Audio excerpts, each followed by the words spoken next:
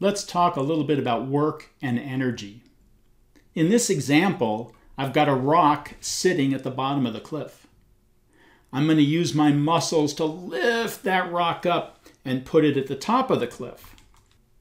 So now the rock is sitting at the top of the cliff, and I'm going to give it a little push, and it's going to fall off the top of the cliff, and it's going to fall toward the ground. And as it falls, it's going to move faster and faster and faster until it hits the ground and eventually comes to rest.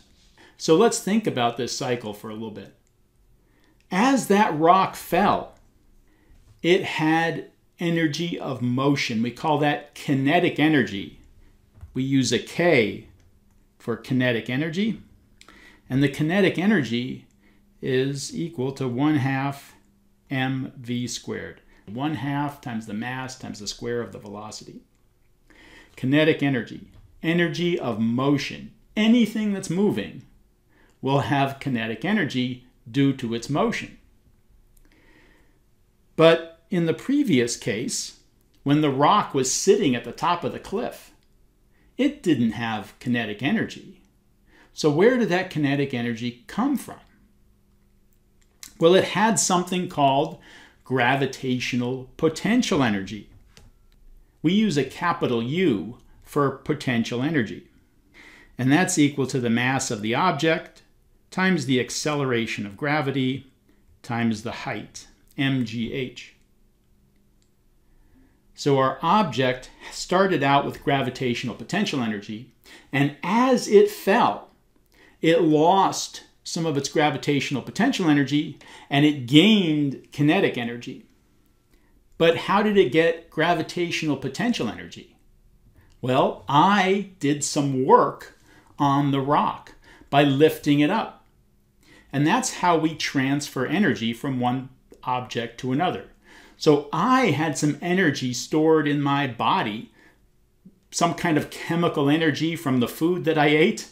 I had some chemical energy stored in my body, and I could use that to use my muscles to lift the rock up. So I did work on the rock.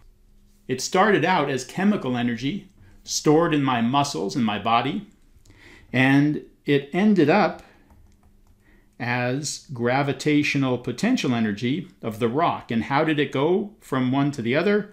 Because I did some work on the rock, changing its energy.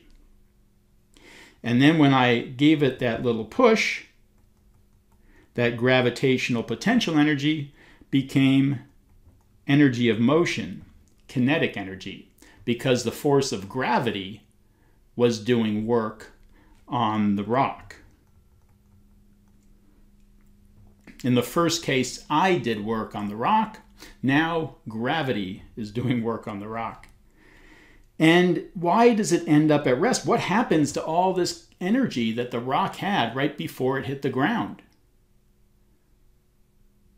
Well, if you've ever tried to hammer a nail and you've hit it a bunch of times with a hammer, and then you touch the nail, it's hot, isn't it? It warms up. The same thing happens here. When the rock hits the ground, there's some internal friction with the ground, and the rock tries to press into the ground and the internal friction there, and the ground heats up a little bit. So this kinetic energy becomes thermal energy. We use a Q oftentimes in physics for thermal energy or heat. So we went from chemical energy stored in my body. What other kinds of chemical energy can you think of? Batteries store energy in a chemical reaction, right? And as that chemical reaction takes place, we can get energy out of the battery. Gasoline stores energy in the chemical bonds. We can burn gasoline and get energy out. Gunpowder, lots of things store energy in a chemical fashion. That energy was converted into gravitational potential energy. That's the energy an object has by virtue of its location in a gravitational field. So the higher up we lift something, the more gravitational potential energy it has, because the bigger distance it has to fall, and that means the force of gravity can work on it over a greater distance and do more work on the object. Energy of motion is our kinetic energy, and when that object hits the ground heats up a little bit, and that energy of motion is converted into heat. The same thing happens in most cars. When you're driving down the street, your car has lots of kinetic energy, and when you hit the brakes, in most standard cars, unless you have an electric car or a hybrid car that has what's called regenerative braking. If you have normal brakes on your car, brake pads squeeze a drum, and all that energy of motion of your car is converted into heat, and you end up heating up the air around your car. All that energy is wasted, and then when the light turns green, you have to get your car moving again, and that takes a lot of energy.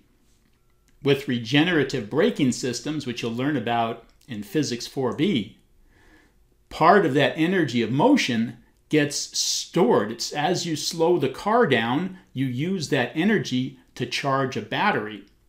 And then that energy is stored, and you can get that out of the battery when you get the car moving again after the light turns green. Let's talk a little bit more about work. Here I have a box sitting on the ground, and I'm going to push on it. I'll give it a push, and the box is going to slide to the right some distance, and it's going to end up over here. So my push caused the box to move to the right by a distance delta x. So in simplest terms, if my force is constant and it's in the same direction that the box moves, I can calculate the work I do on the box. The work is equal to my force multiplied by the displacement. Force times distance is the work done. Now, of course, the force doesn't have to point in the same direction as the motion. I could push with a force directed this way, and the box would still slide the same way across the floor. If that's the case, then this formula doesn't work, and we'll deal with forces that point in different directions very soon. But for now, let's just concentrate on forces that point in the same direction that their object is moving, and where the force is constant across that entire motion. If you get in the habit of always saying the work done by some force, in this case it's me pushing on the box, on the object, in this case it's the box, right, is whatever it is. Always get in the habit of saying that.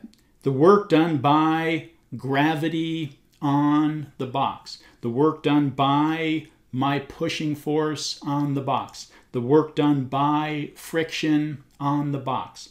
If you always get in the habit of saying that, it's quite helpful, because something is doing work on something else, and that object's energy must be changing. If work is being done on the object, and work tells us about energy transfer, then that object must be changing energy.